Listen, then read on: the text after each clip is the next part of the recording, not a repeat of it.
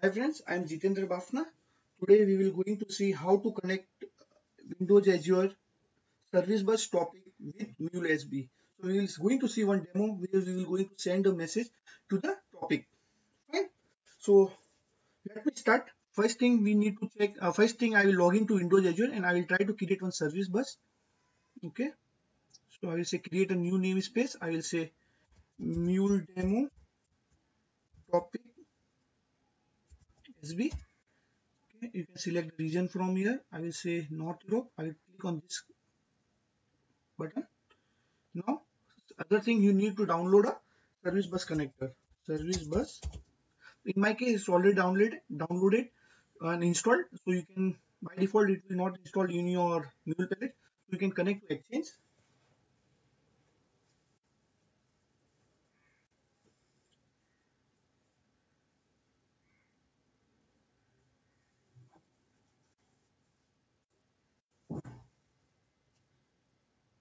Okay.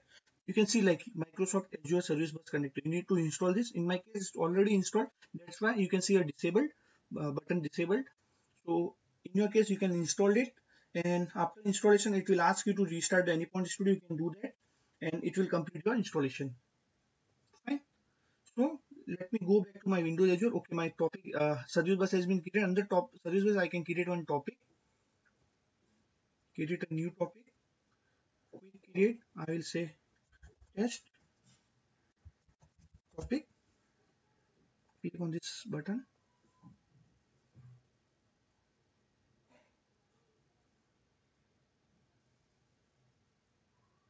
Let's wait till it's creating a topic for you.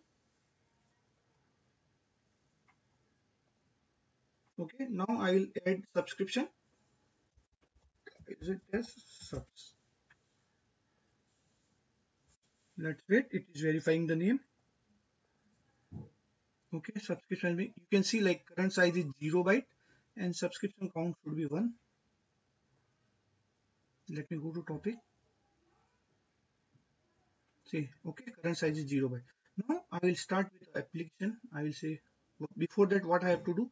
I have to go to my service bus and I have to copy the connection information that will be required when we are going to connect to the service bus topic. Let's wait. It retrieving the connection information. Okay, it has written and you can copy that and paste it to some notepad. Fine. Now I will create a new application, file new Mule project. I will say topic app SB. For runtime, I will get select 3.8 only. In your case, there can be a multiple runtime. You can select depending on your requirement. Rest of the setting, I will not going to touch. Next, next, and finally I will say finish. Okay. Now what I will do, I will drag and drop one HTTP listener component into the message canvas. I'm going to configure it. So under connector configuration, I will click on this add button. I will keep all setting as a default. Under path, I will say SB. Allow method, I will say post. Fine. Second thing, I always use logger. After logger, I will use Microsoft Service Bus Connector. Okay. Then I will going to set payload. Under set payload, I will just return one message send topic successfully.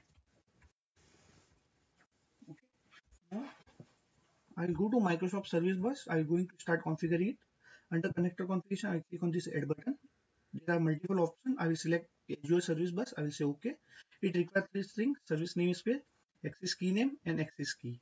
So you can get it from that connection string you have copied. I will copy this service bus name. You don't have to provide full name, just the name. No need to provide that URL. Then access key name. Then this is share access key.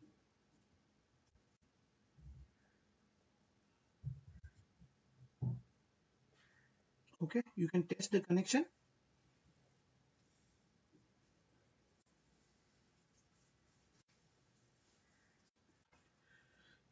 Here you can see like max connection is -1.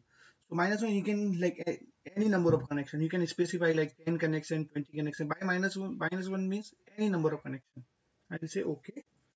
Now I have to select the operation. So we have already see how to send a message to queue in last demo. Now we will see topic. So I will send the message to a topic. So what is your destination topic? If you see refresh it, it will list down all the topic. Suppose in case if I have created one more topic, let me show one example. Topic. I say create. Let's wait new.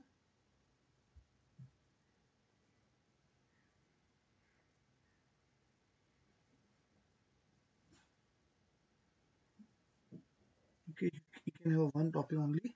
Okay, under you can create a multiple topic. Let me do one thing. Create, not namespace.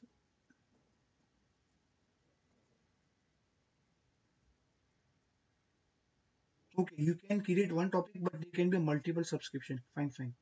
Okay, not an issue. So you can see current size is 0 byte and subscription count is 1. Fine. So currently, okay, so here our destination topic equals to test topic. Let me run the project. Say okay.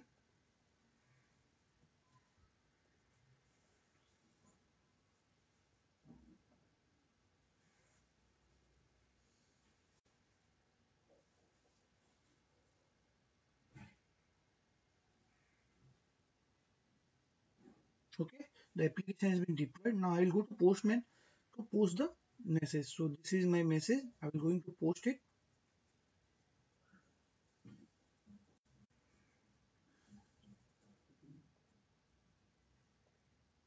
So you can see like log and everything. So go to Postman. It was saying message sent to topic successfully. So what was the now it's 9 o'clock. Last see you can see the now it's become 413 bytes and last access time equals to 9 o'clock. So let me do one more post. So it will get refreshed again automatically.